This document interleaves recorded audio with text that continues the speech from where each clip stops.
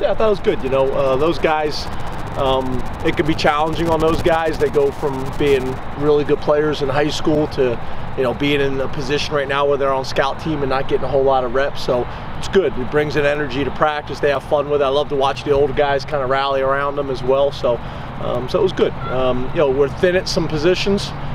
So, you know, we had some guys that, you know, would just join the team as from a walk-on tryout, and we throw them in there. They don't necessarily know what they're doing, but it's important to get a chance to evaluate other guys at other positions. So we were able to make it work this week, and it was good.